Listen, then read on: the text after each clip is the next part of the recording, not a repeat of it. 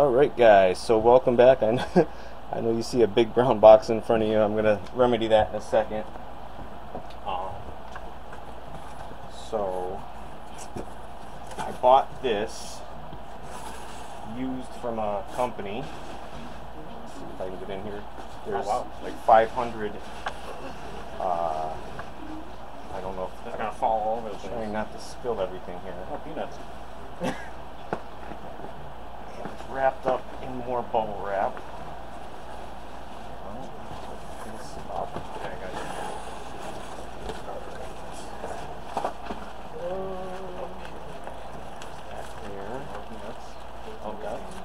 Just close that. Well, I mean, put that back there. The box. What's that? Oh, the box? Yeah. Can't complain about packing though. Okay, so yeah, it was packaged very well. So this is JL Audio's. We call it a mid-grade speaker because they make the WOV3 and they make There's nuts inside? the W1. And then they make the W3, the W6, and the W7. So this is another W3. And I just kind of wanted some nice clean sound in my car. I don't have to use too much power for it. I can run them nice and smooth. Is there a nut in there still? I thought I saw one on the Yes. They're hiding in that. Dude, right off the bat I heard you see something different. Huh. That's weird. Did they make them 2 times? I mean, they probably made them over the years. I bet one probably newer, because I think they put that on everyone. Alright. So these are the W3s, and now, looking at them, they look fairly identical. Yeah. They're both used. I bought them both used. This is a almost $400 speaker right now. A few years back, it was like $250 pre-pandemic. Let me see if we can. Yeah, there we go. Like pre-pandemic, it was like $250, and now they're $379. I just checked the price earlier today, and I'm just curious. Now, he noticed something that I didn't notice before. I wasn't even aware of it. Yeah. But there is a slight difference. This cone here has, let's see if I can adjust this here. This cone here has a JL Audio emblem, just the regular old classic JL Audio emblem. And this one here has a W3 JL Audio patented emblem on this one. So slightly different in that aspect. The cones look the same. They have the little ridge patented cone. I think to me everything looks exactly the same except for that little emblem.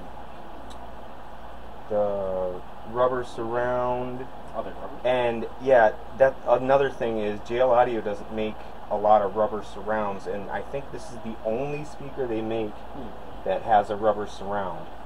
And I believe this is I tried looking it up and I couldn't find a whole ton of information because I think they don't share a lot of their patented stuff. But I think this is a dual slug. I'm pretty sure. The motor is a dual slug. There's no venting here. No venting on the bottom there. And let's see. This one I believe is no venting either. Yeah, no venting. Alright. So let's see if that's the It's all about quality sound. So whatever they did to this, it says that they have a patented cooling technology. So whatever it is, they know what they're doing. They've been around for like 50 years. They're not going anywhere today or tomorrow or another probably 50 years from now. They'll probably still be around making W10s. W10s. So I'm going to put this inside of my large dual box, and we're going to set them off and see what they do. So we'll be back, guys. don't know if there's not much to really tell about them. I mean, they have. Oh, what's the impedance? Or whatever. 2 ohms. So 2 ohms? Yeah, they have single, so it should be single. So 1 ohm when you wire. They have single tinsel leads here. They're not anything special. They go right into the, which is another odd thing. They go right into the voice coil. They usually go on the cone, into the cone, and down to the voice coil. So that's a little bit different. I mean, there's plenty of flex room for the tinsels. These are, I'm going to say 10 gauge wire can slip right into these terminals here. I love how you're looking at your original. That's about it. That's the new one. That's about it. Oh, they got stickers. The what? They got a sticker. Oh yeah, well, I think it came from a pawn shop. That's alright. Yeah. But you see, I throw these in a box. So we're gonna put them inside of a box, guys. We'll be right back. Don't go anywhere. All right, guys. So welcome back. I did the video yesterday with these 2 speakers, and I made a mistake, and I had them wired in series and not in parallel, and that's my fault. So they were getting like half the amount of power that they should have been getting, and they sound like a completely different speaker now. So I'm going to show you the speakers again. I'm going to bring you inside the car. I have the SPL meter on. Let's get it on.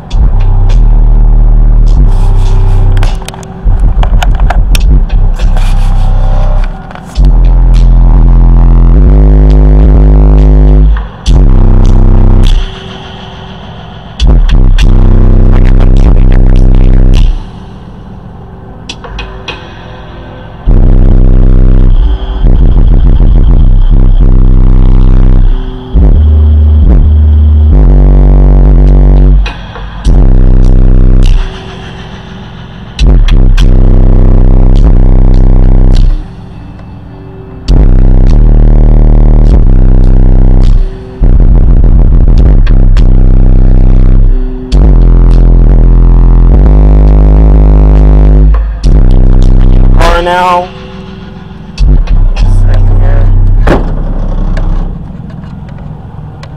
All right.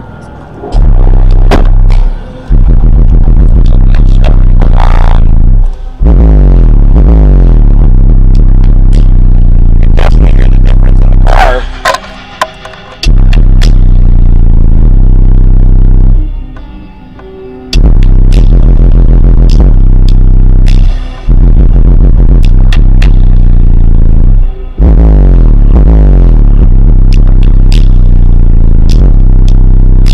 So a little teeny bit more than it did yesterday.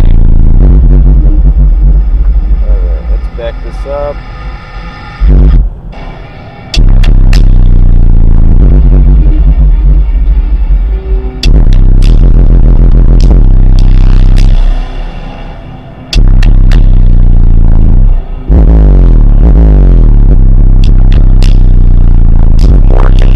You can definitely tell it's more consistent.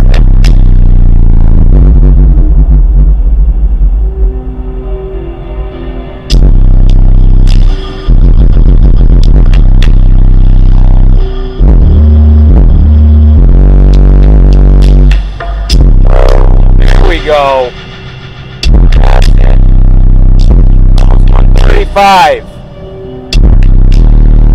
That's definitely improvement. 131 right there.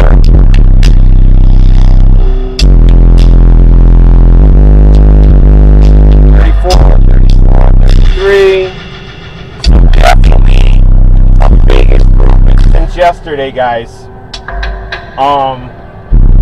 I'm gonna get this video going back. I'm going to get it out to you guys. There's a new Toro video coming out for you guys. Toro Tech Fierce 12. It should be launching anytime. And as always, guys, take care of yourselves and each other. Peace.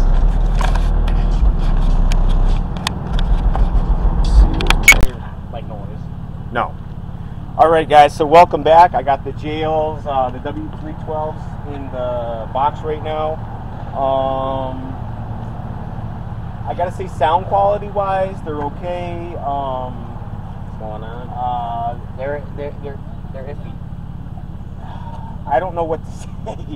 They weren't as loud as I thought. I thought they were going to be a lot louder bass-wise than they are. And now, I mean, boxes make a really huge difference. Yes. Like a huge difference, especially if it's ported, not ported. This box is, I think, altogether like a cubic foot larger than they recommend. So that's ported. That's one thing.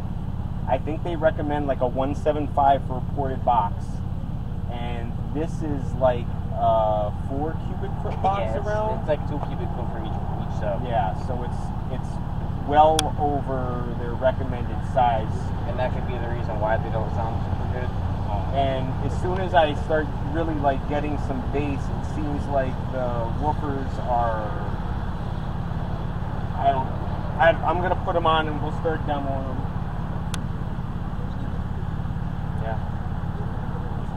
I mean, they work. They sound good because JL, they focus on, you know, sound quality, which is pretty good.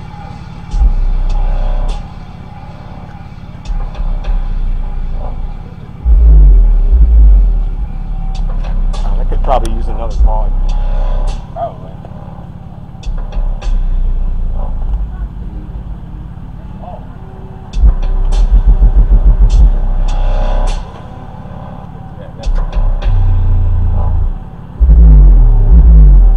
Alright, now we're not hitting no 140 dB with these things here.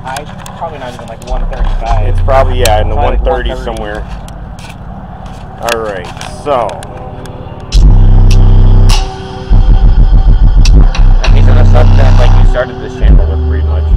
Or, yeah, JL, that's what I started the channel with, the WOV3 and the W6s. Now I know everybody's going to say they're out of phase. Guys, I'm going to reassure you right now, they're not out of phase, okay? It's the camera.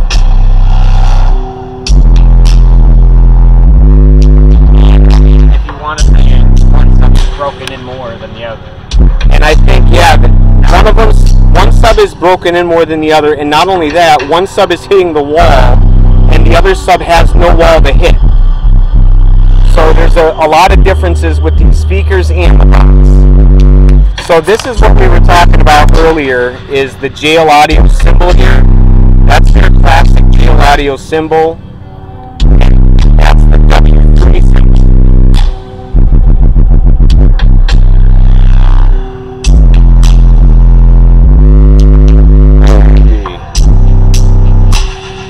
So my son Aiden came to join us out here.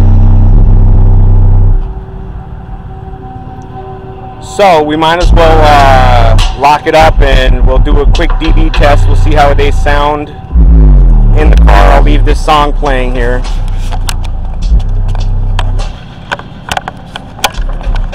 So I'm gonna go start my specialty setup. Okay. I want to do that. What are you talking about? My car. All right, give me a second here. What? Oh, is it that time? Okay, give me a second. All right. Give me a second here.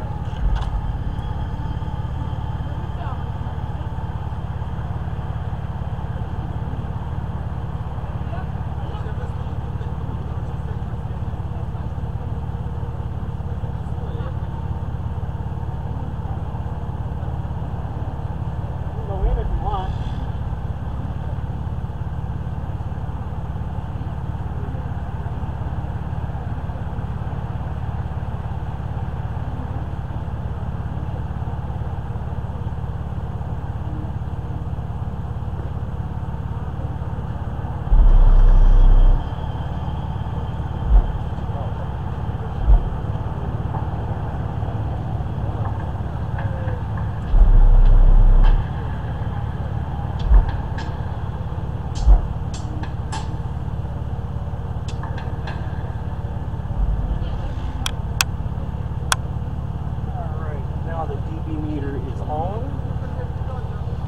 Alright, sorry about that, guys. Let's go check. My son's waiting here so we can go finish our stuff we need to do. Alright, let's back this up. me 1 second. Alright, here we go.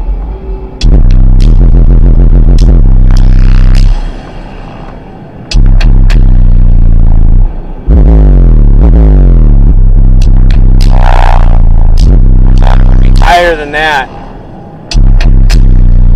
23.2, that's it.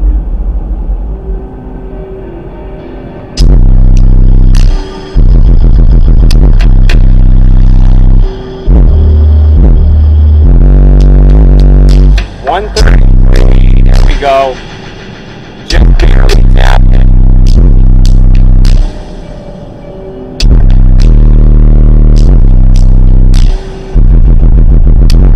Alright guys, so that's that in a nutshell.